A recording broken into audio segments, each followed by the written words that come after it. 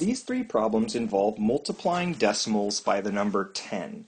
Now when you have a decimal point and you're multiplying by 10, it's pretty simple. The decimal point remains where it is, and all digits move 1 to the left.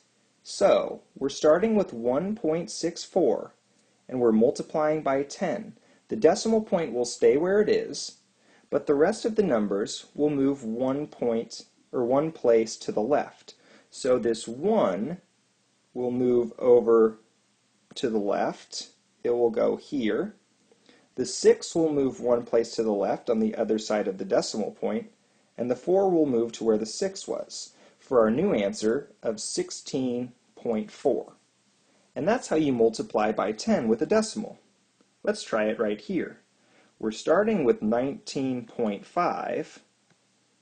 We have different places with numbers in them. And then when we multiply by 10, the decimal point stays where it is. It just goes down here. And all other numbers move 1 place to the left. I'll erase this arrow here. Oops, our decimal point disappeared. For the correct answer of 195, and then there's the decimal point. If there's nothing here, it has a value of 0, which means we don't even have to write it. So our correct answer is 195, because 195.0 is the same thing as just saying 195. And just one more example. If we have 0.54 to start,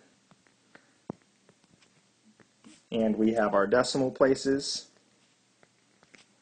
all these decimal places, or the decimal point will go the same place, and the rest will shift over 1. Now here we had a 0 to start.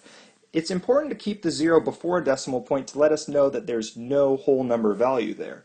But we don't need to put a 0 in the tens place, because a 0 in the tens place really doesn't hold any value.